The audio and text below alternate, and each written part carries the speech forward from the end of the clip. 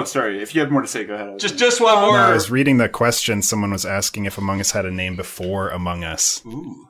I remember us sitting down. I don't remember how many meetings it took, if it was just the one, but we spent a while trying to decide on the name. Mm-hmm. We basically just brainstormed it. I don't think we had anything before Among Us necessarily. Space Mafia.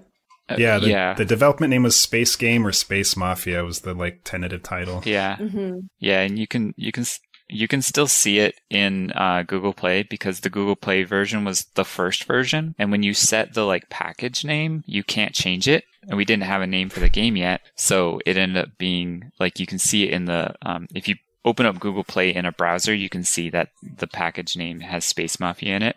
But other platforms came after we had decided the name of the game, so they all end up having package names of Among Us. I feel like there must be at least a few more, right? It wasn't just straight from Space Game, Space Mafia to Among Us. That's kind of a leap, right? There's no in-between stage. Yeah, I mean, it was a whole brainstorming process. I don't remember if we settled on anything. I remember kind of trying to guide us, I want it to feel like something about you have someone in your group that's trying to betray you. We can go off of that. Yeah. Yeah. I mean, there's a decent chance it came out of Imposter Among Us, or at the time, originally it was the imposters were going to be called Infected. So it probably came out of Infected Among Us, or there's someone among us, or there's an imposter, or something along those lines. So you never once thought of just calling it sus?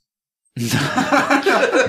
That's a modern thing. All of the weird thing to us is we didn't really come up with very much terminology. I mean, emergency meeting is the only thing that I feel we came up with. But that's just called buttoning now. And so from our perspective, this is other things coming in, and we're not actually in control, or it's not it's not an Among Us thing, it's an internet thing coming into Among Us, and seeing how all of those perspectives has changed Among Us is really weird. Yeah.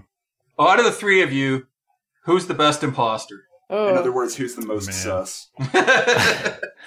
It's either Forte or Puff. It might actually be me. I think it is. I think it might actually be me. Mostly because I'm just better under stress. And he doesn't draw attention to himself. Yeah. I thought for sure I'd be a great imposter, because we used to play other party games that involve a lot of bullshitting. Mm-hmm. And I'd win them quite often, but it turned out to be a pain for me, because now nobody trusts me because they know I'm so good at bullshitting. Oh my god. It's a double-edged sword. It is. It's a tough responsibility. I'm just super non-confrontational, so when I'm imposter, I'm hiding in the vent, or just can't bring myself to kill, or during chat. You can usually tell when she's the imposter, because nothing has happened for the first half of the game. It's been a while since I've played, because I just haven't had time. But yeah. There was a cartoon in the jam that sounds like that. The Purple just didn't have the guts to kill anybody, and everybody else is just blaming everybody. And at the end, she's like, I don't have the guts to kill anybody. I'll just end it now. And she turns around and everybody's floating in space already. I wish that's how games win. Yeah. Do you guys have a favorite task? Ooh, favorite task. Well, let's ask the room what your favorite task is, and we'll read some of them.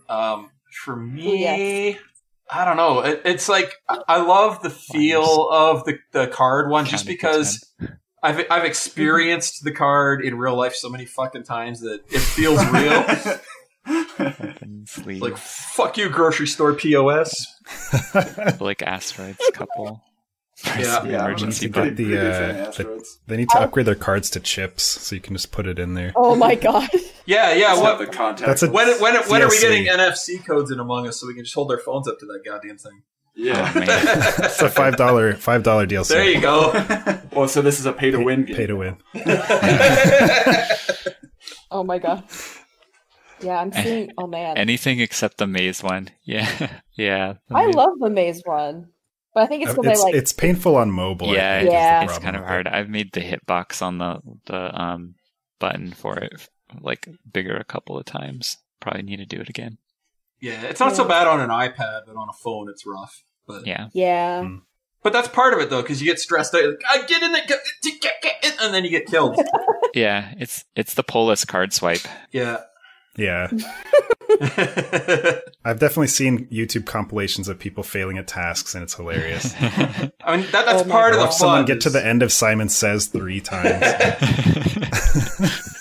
Like, it wouldn't have the same level of stress, I don't think, if it didn't have the same fail rate. Like you just get them done. Like, I find the wires, they're cool because you have to go around and do them, but you can do them so fast and you don't worry as much. But when you get stuck in one of those longer high fail rate games, you're like, you got to get there. And that was one of the, that's one of the running gags in the animation jam. There's just so many of those where they're like, they're shivering while they're trying to finish this task. Mm-hmm. Yeah, we definitely try to balance like the amount of running versus the difficulty of the task. Like if you have to run around a lot, that's difficulty in itself, and it's good for the game, but you have to be like careful because just running around is not actually that fun.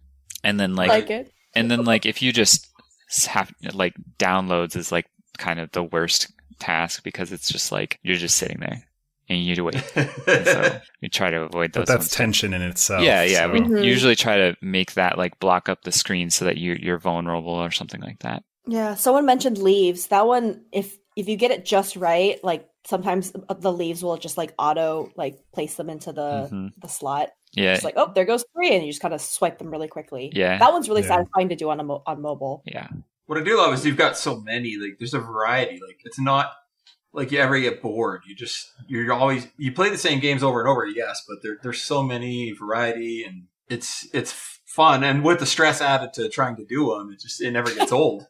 Yeah, that's good. That's good to hear. Yeah, there's a balance between them being tedious, but also simple enough that they're a distraction. Basically, it's a weird balance. Yeah, and there's like another level now where it's like there are people that are getting so good at them that it's actually like weird to watch. Like people who can like do the door switches on Polis so fast, or like actually the one that gets me is the oxygen tanks on Polis. Like that one's one where like I feel like the controls are kind of sloppy, but like people get so good at doing it that it's just perfectly smooth and well timed, and it's just like, wow, interesting.